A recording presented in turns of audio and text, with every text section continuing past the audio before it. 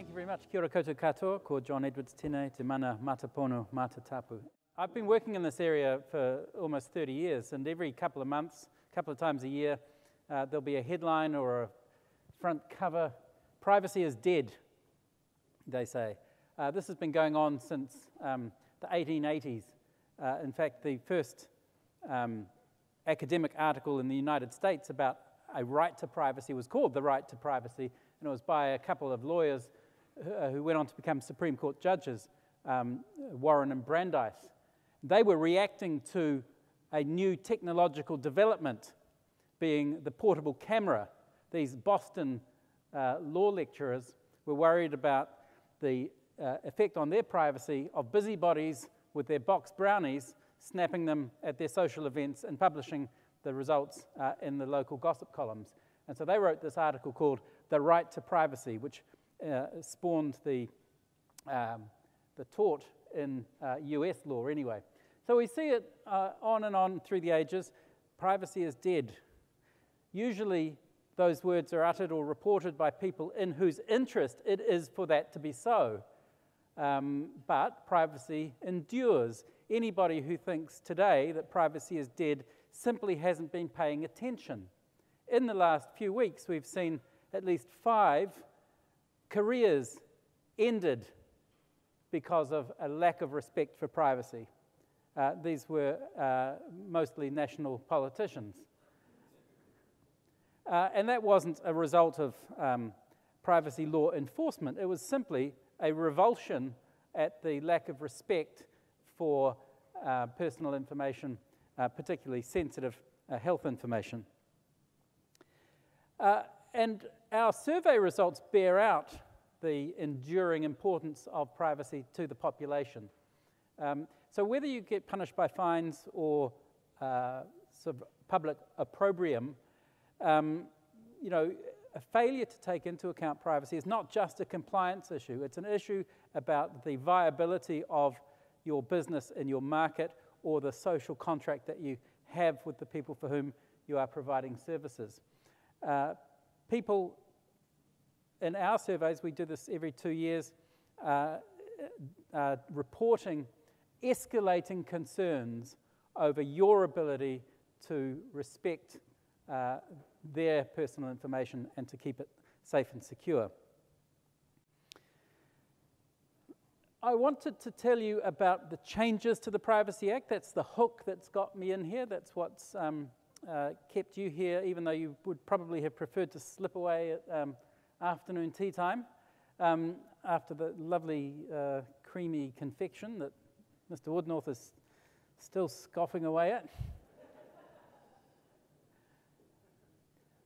But it would be presumptuous for me just to jump in and tell you what the changes to the Privacy Act are, because that would presume that you care as much about privacy as I do and know what the 1993 Act says. Many of you will, and for those of you, I just beg your indulgence for a minute while we bring everybody else up to speed. There's no point in telling you what's changed unless you know what's there already. Our Privacy Act is based on some pretty basic concepts. First is the concept of agency. The agency is the entity which has obligations under this law. It's defined in the Privacy Act as a person or body of persons, whether corporate or unincorporate. So it's your golf club, your book club, the physiotherapist, your kid's music teacher, the insurance company, the bank, the church, etc. It goes right across the economy. And those agencies are obliged to meet obligations in respect of personal information. And personal information is defined in the Act as information about an identifiable individual. Right? Not sensitive information or private information or health information or financial information. Information about an identifiable individual. Now, when you put those two components together, you see that we have a law that has to deal with an infinite variety of kind of transactions involving all manner of human activities. How do you do that? In law, there's 2 ways you can do that. One is the prescriptive approach, I used to work with David at Inland Revenue. Revenue Acts are prescriptive. You have to have a law which tells you exactly what you have to do if you are a seasonal worker with an income of X who works Y hours and has 3 kids. There'll be a section which tells you exactly what your obligations and commitments are. That's why the Revenue Acts are quite fat. The other option, because if you think about the challenge of a prescriptive approach in regulating all the different variables of personal information use, you would have a law that filled libraries. The regulators decided instead to go for an approach of general principle, and this is based on recommendations of the OECD. The OECD came together in 1980 to think about the implications of this new technology, the personal computer. And there's somebody being quite chatty behind me there. It's a little bit distracting. Hi. I'm just having a chat to these people out here. Thanks.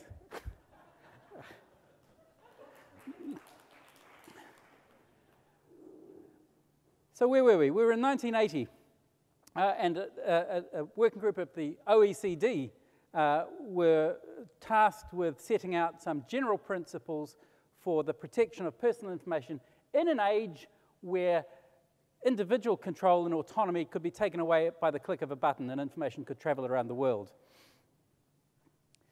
So the New Zealand legislators decided, well, okay, they set out principles to guide member states. We'll just grab those and put them in our act. And so those principles became the information privacy principles. They govern the life cycle of personal information into and through and out of your organization. So the first 4 are about that front end, your obligations in relation to the collection of personal information. Don't collect it unless you need it for a legitimate purpose. My colleagues in Europe call this the data minimization principle. If you don't have it, you can't get into trouble with it, right? So it makes sense. Where you can, get it from the individual concerned directly. Tell people why. That's the third one. Have a really clear statement and be able to explain what you're collecting, what you're going to do with it, who's going to get it, where people need to come if they want to see what you've got on them. Don't collect information by means that are unlawful or unfair or intrude to an unreasonable degree on individual privacy. So that's at the front end, personal information collection. Once you've got it, you've got an obligation to keep it safe. It doesn't say how, and it doesn't prescribe the standards or measures. It says you've got to take such steps as are in the circumstances reasonable to ensure the information is kept safe.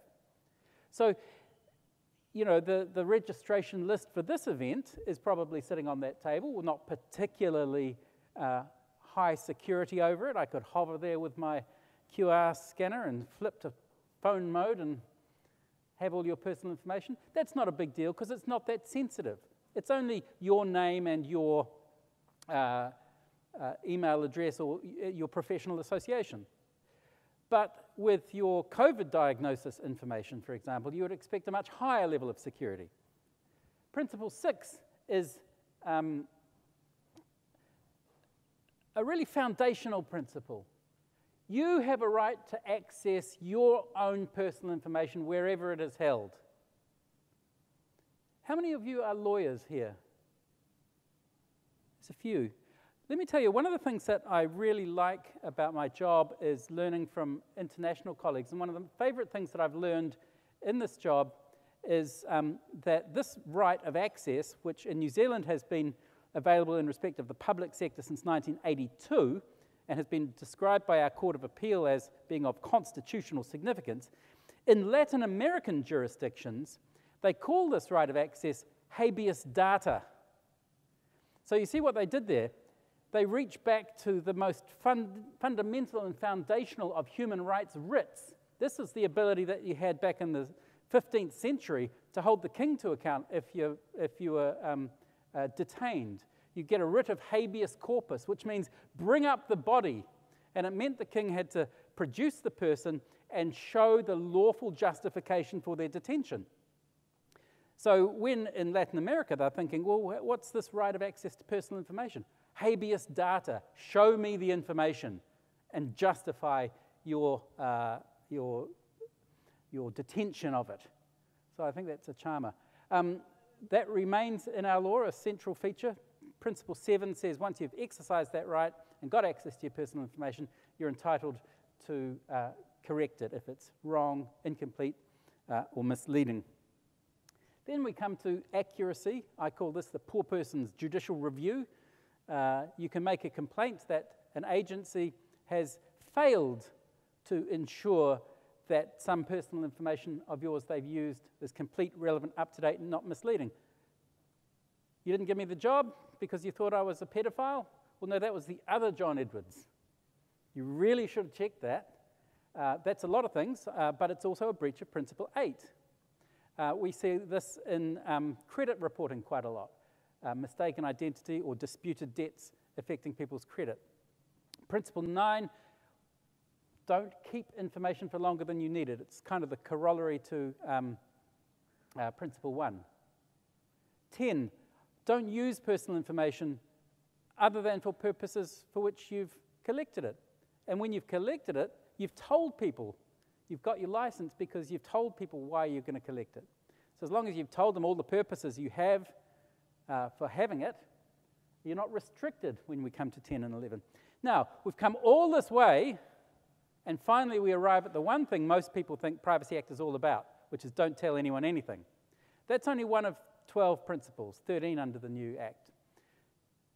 And again, it's to a significant degree self-regulating. You can decide who you're going to give the information to as part of your business processes. As long as you tell people up front that that's the plan, and you've got a freely operating market to obtain those services with different privacy settings, there's nothing to prevent you from disclosing information to all and sundry, if you're open about that. Now, Principle 12 under the 1993 Act is about the use of unique identifiers, but we get a new Principle 12 in the 2020 Act, and I'll talk about that in a little bit more detail later. It's about the movement of personal information outside of New Zealand.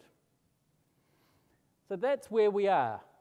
When the Law Commission examined this law from 2006 to 2011, they began a bit skeptically. Geoffrey Palmer led that work. He was never a big privacy fan. He didn't put privacy into the Bill of Rights Act in 1990. And he was dubious about this very general, open-textured, general principle-based law that requires organizations to exercise judgment at every turn. But by the end of it, in 2011, he was convinced. And his report said, the foundations of this law are sound. So let's not chuck it out. We'll keep the principles, we'll keep the harm-based enforcement, which I can talk to in a little bit more detail in a moment, but it needs a bit of a refresh. It needs some modernizing. And he and his colleagues recommended half a dozen or so policy initiatives. In 2014, the then Minister of Justice, Judith Collins, made the government's response to the Law Commission recommendations and said, we'll do these things. And then there was a change of ministers, and the drafting got slow. I went to see that minister, the new one that came in after Judith Collins. When I came back to the office, I said, I've got good news and bad news. She's really interested in privacy. And she decided to put things on hold for a while she re-examined the Law Commission report and the regulatory approach that she thought was most appropriate. So nothing happened for another few years. And then Andrew Little came in as Minister of Justice under this government. And seeing as how we went to the same school together, I had an early coffee with him and said, look, there's a bill just sitting there. Why don't you just stick it in the House and we can sort out the details in Select Committee? And officials said, no, don't do that. We've got to take a bit more time over it. But he, to his credit, agreed.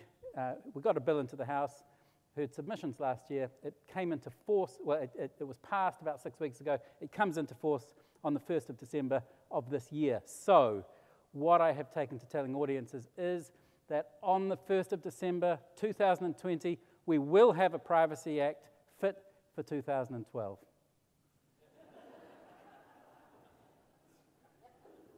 The big new thing, one area that we've fallen well behind our other jurisdictions, is mandatory breach notification.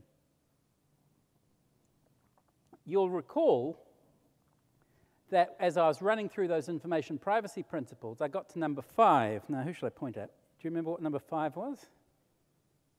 Oh, you can't see the laser on you because it's on you. Number 5 was you keep information secure. You are entrusted with personal information. You are the custodian, the kaitiaki of this taonga. If you don't honor that information, if you lose control of it, then you have to give back control to the individuals. If you sit on your breach and don't tell anyone, then the person is harmed twice. Once by the fact that you've failed to protect their information, second by their inability to take steps to protect themselves.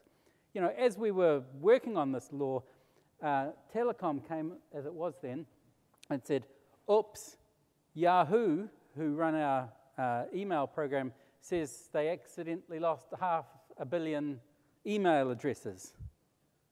Then they came back a few months later and said, you remember that thing we told you about? Well, actually, it was 3 years before then, and actually it was 1 billion.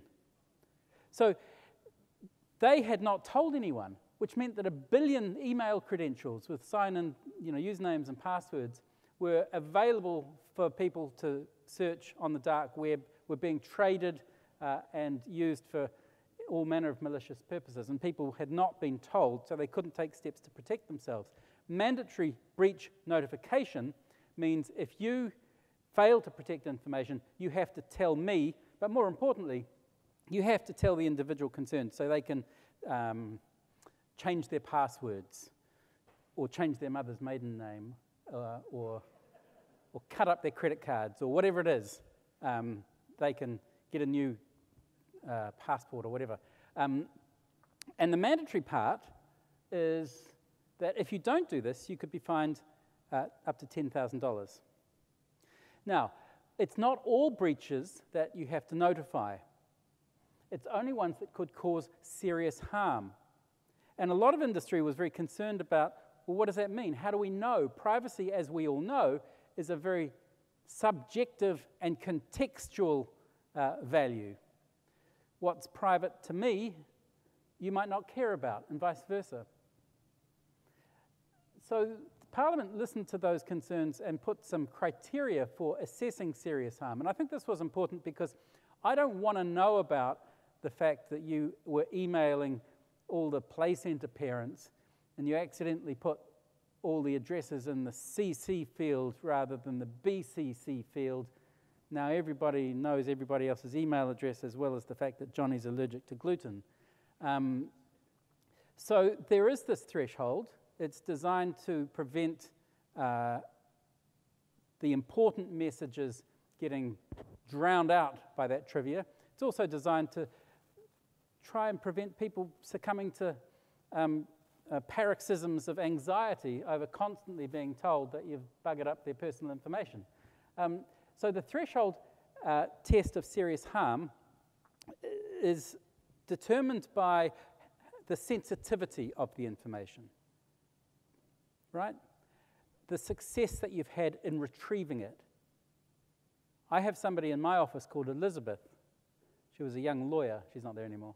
But I got an email from the Law Society into my inbox, and it said, women in law, mentoring from experienced women lawyers for new women lawyers. And I thought, I know one of them.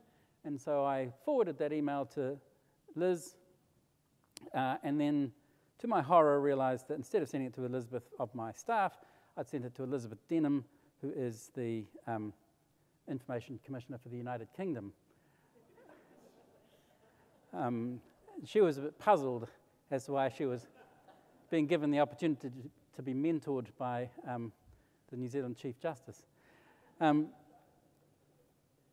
So these things happen, but in that case, it's a trusted, firstly, the information is not very sensitive. Second, I could take steps to mitigate. I could ring that person and say, hey, I've sent you this thing. Can you delete it? She goes, yep, it's all good. It's not going any further. So how widely was it distributed? How was it secured?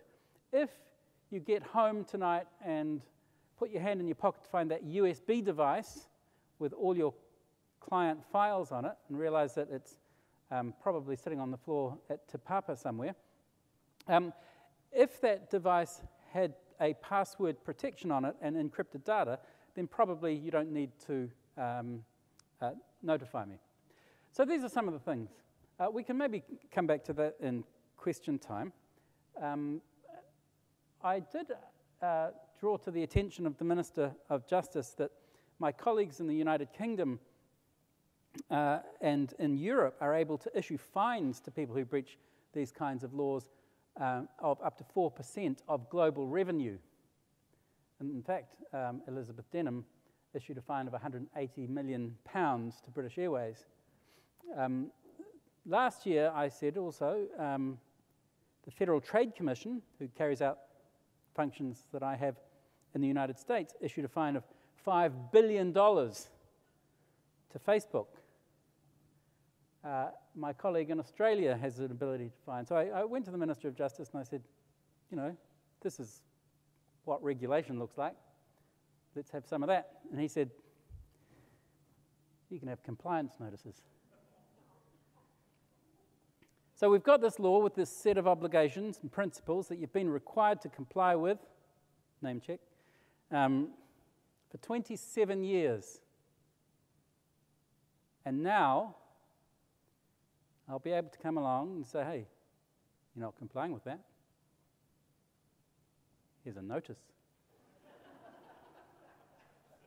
saying you've got to comply with it. So that'll be good. Those notices will be enforceable in the Human Rights Review Tribunal, so that does give us a bit of an edge. I'm not grumbling anymore. I will apply the law that Parliament has given me. There are some new criminal offences. I talked about the importance of that habeas data right, everybody's right of access to their own information. If you respond to an access request by firing up the shredder or hitting delete on the keyboard, that will be a criminal offence to destroy information which has been requested under Principle 6. It will be an offence for anyone to impersonate another person with the objective of obtaining personal information about them. So if your place runs call centres, I can tell you this is going to manifest through estranged partners behaving badly. You know enough about someone to answer a few security questions to get through that sort of layer of security protection. Those people will be subject to prosecution for that. I will be able to make binding decision on access requests. Again, another sort of tweak to my enforcement power.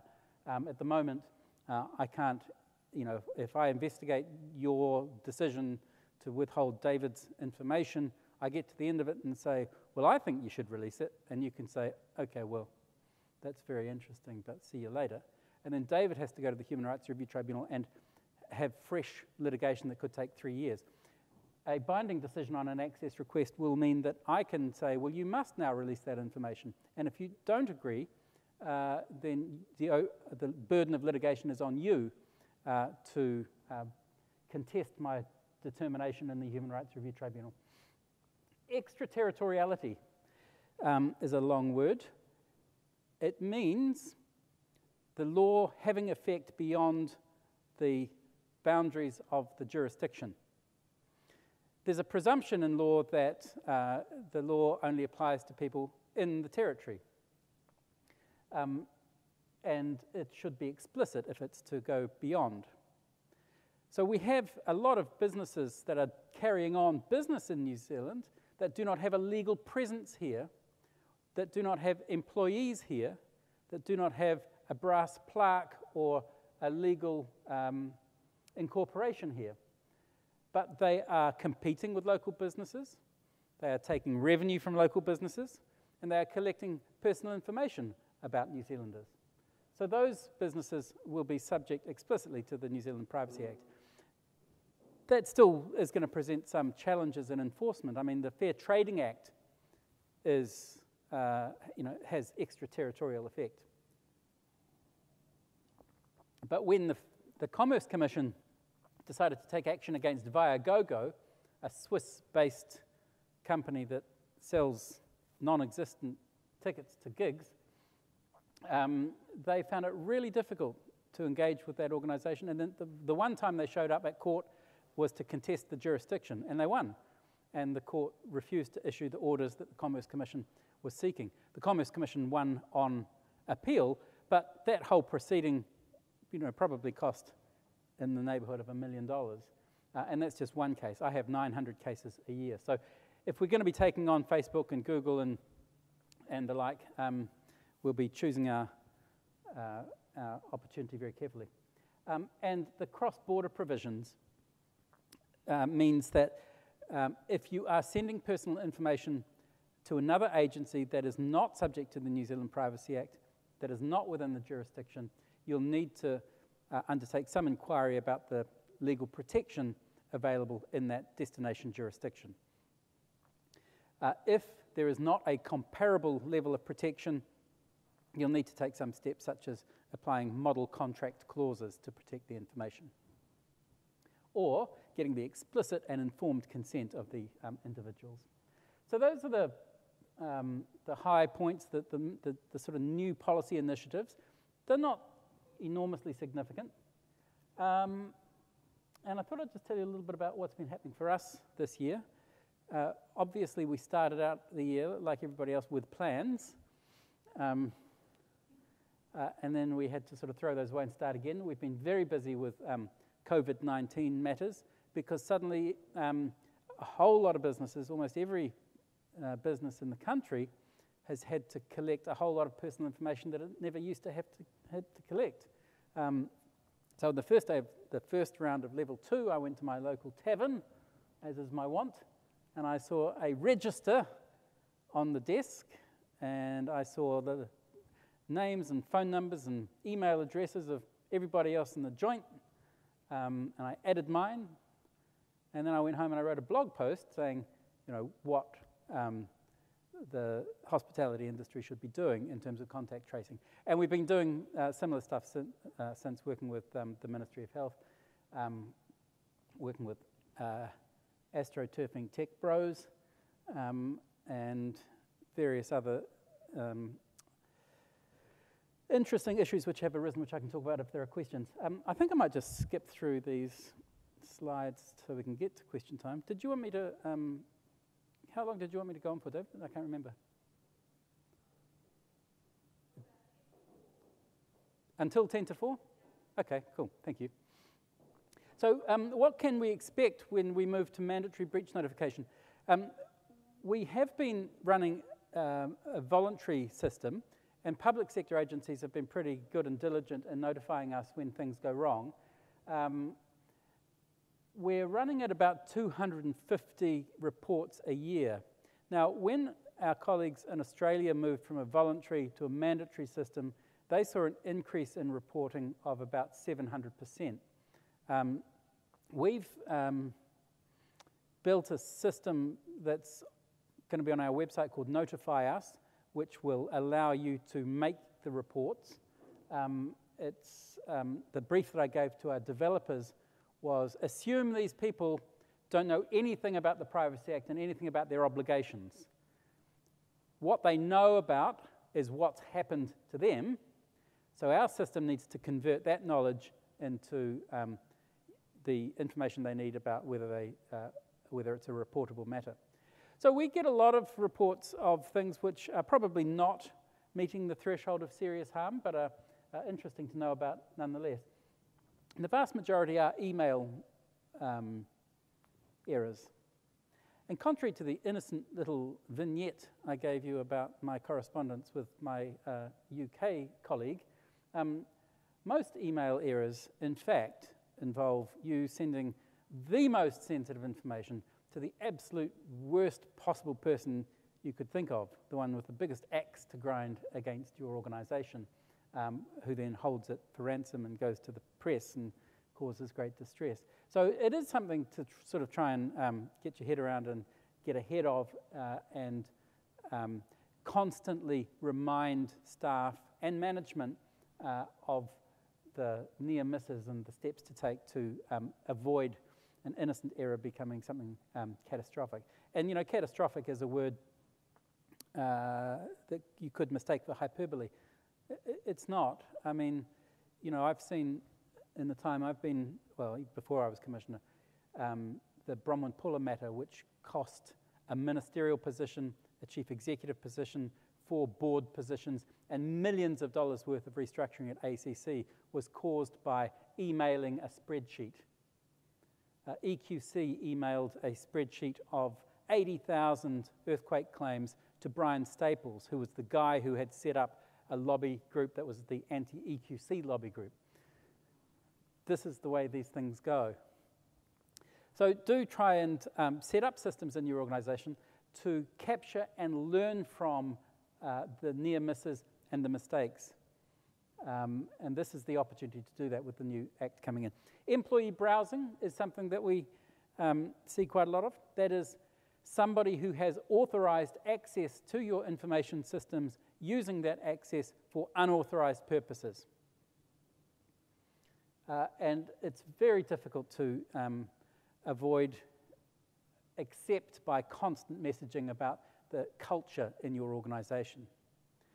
One thing that I would suggest that you do, if you can, if you have access logs in sensitive files, is every month grab 10 or 15 or 50, depends on your organization, access log events, and go to the person who accessed the file and say, hey, I see on this day you were looking at John Edwards' file. Why was that?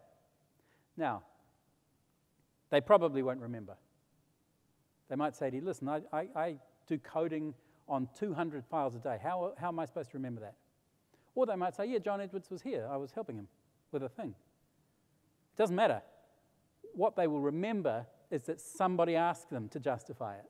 And that will drive that culture of respect. When I was in practice, I was talking about this with a district health board. And they said, no, well, don't worry, we've got a system based on trust. Yeah. Well, you know, a system based on trust is not really a system. But they also said they had protections to protect against employee browsing. Because if anyone prominent came into the place, they would have special protections placed on them. And I'm like, okay, that's great. So if somebody tries to look up Peter Jackson, you're going to find out about it. But the real risk is the records officer or the receptionist checking up their daughter's new boyfriend. And no A-list or B-list is going to detect that kind of thing. So employee browsing is important. Website errors, I'll come and give you a couple of examples of. You know, the ubiquity, the democratization of the digital domain has meant anybody can stand up their own website. But it's like the old rule about novels, right? They say everybody's got a novel inside of them. Most of us should leave it there. Just because you can stand up a website doesn't mean you should.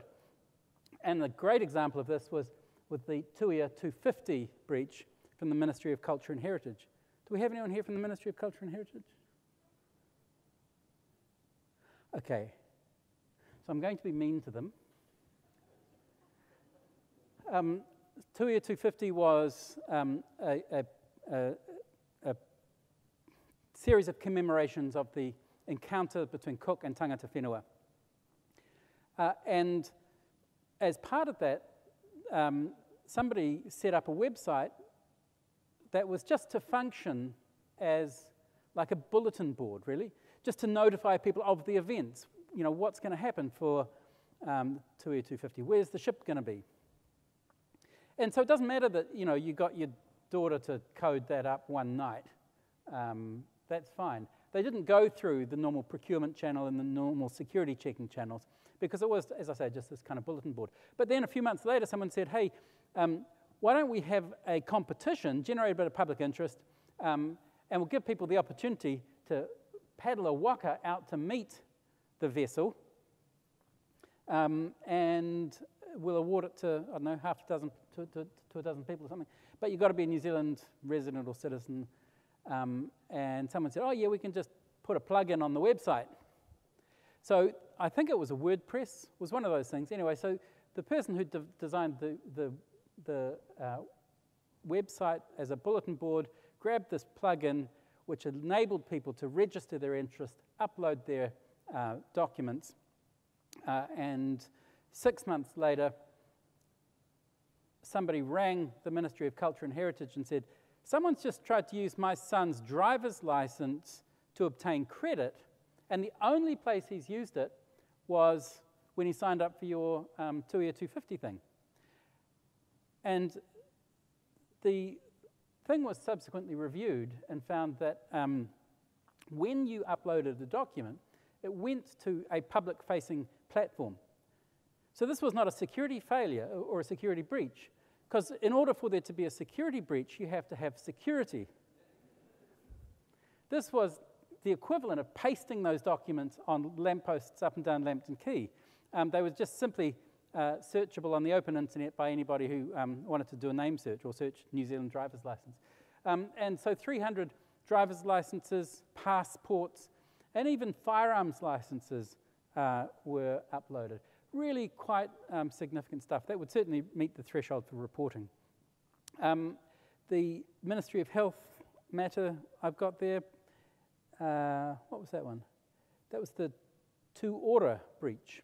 So that was a PHO which had their website defaced in a cyber attack.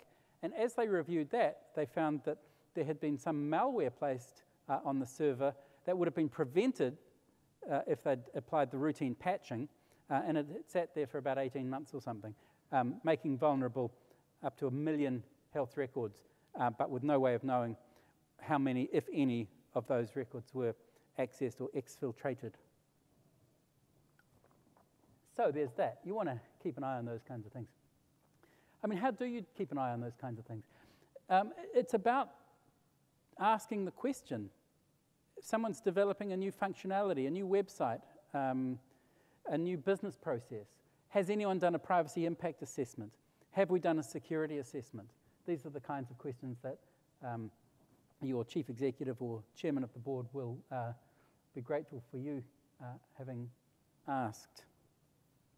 So you have an opportunity in 2020. Now, I know that you're all comply with customers, which means you're dealing with dozens of legislative requirements, and your board expects you probably to pay more attention to the Health and Safety Act or the Commerce Act, depending on your domain. But this is privacy's moment.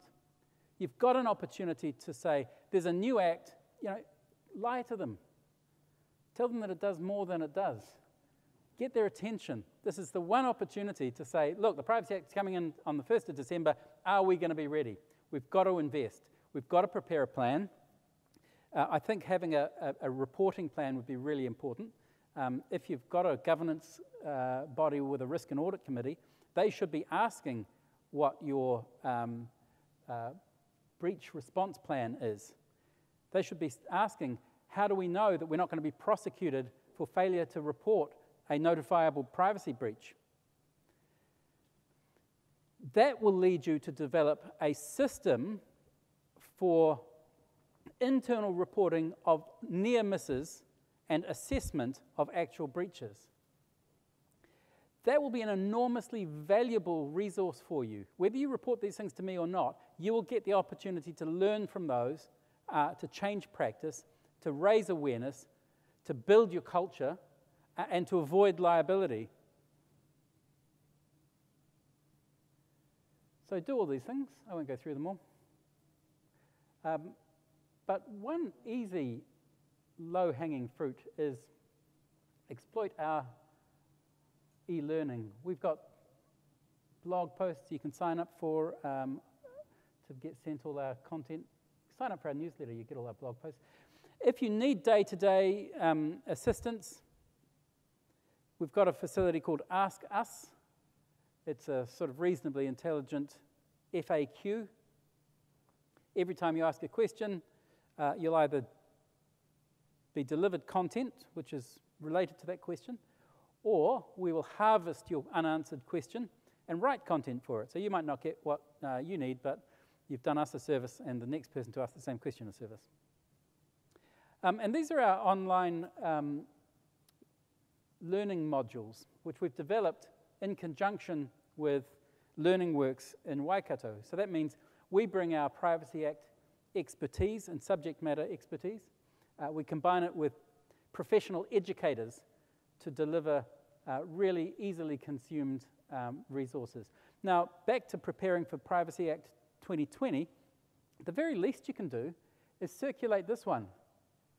Everyone in your organization will be able to do this Privacy ABC. It doesn't talk about section this or section that or what the Supreme Court said about the Privacy Act's relationship with the Search and Surveillance Act. It's just a really basic awareness raising about respect for personal information. It just gets people thinking. Because the greatest risk, I think, with personal information is complacency. When you're working with it every day, you cease to see the value of it until it slips out the door. So that's just going to reinforce some really basic hygiene. This one, Privacy 101, probably most of you would benefit from. Certainly your privacy officer in your organization should have done it already, and if they haven't, they can do it. Your HR person should do employment and privacy. And there we go, that's the end of the slides.